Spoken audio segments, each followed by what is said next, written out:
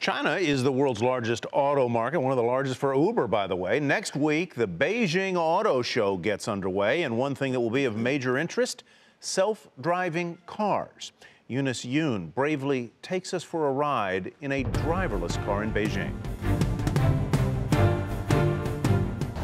With so many first-time drivers in China, seeing something unusual on the roads isn't uncommon.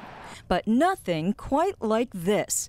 Chinese carmaker Changan is testing out its new driverless car, the Reiton, traveling from the southwestern city of Chongqing to the capital, Beijing.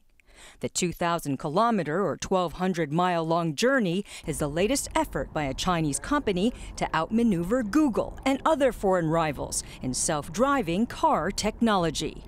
Google's car can do a lot more, but they're doing research. Google's approach needs more time. For ours, we can let the consumer to try the vehicle fast.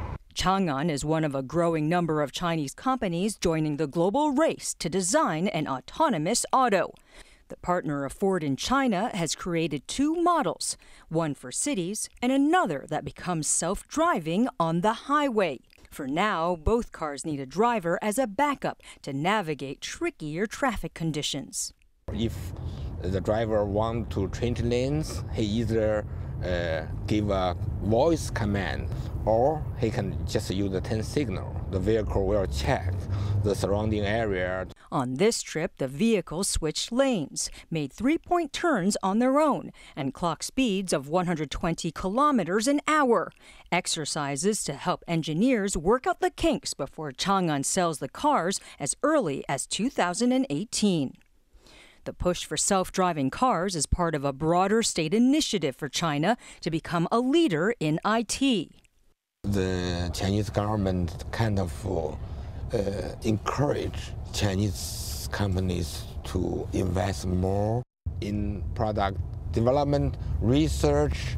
It's good for the company, good for our consumer, good for the country. Good for Changan's efforts to develop a technology it sees as essential to pulling ahead in the global auto industry.